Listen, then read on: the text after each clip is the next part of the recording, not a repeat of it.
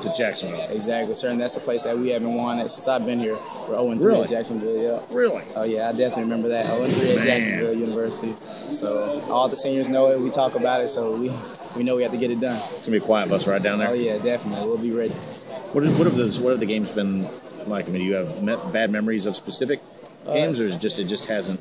It just hasn't worked out. We've always been close games, like losing by 2 or 3, getting a drop off, maybe dropping the ball, or missing a late shot, letting them hit a late shot. So there's always been close games. They just pulled them out at home.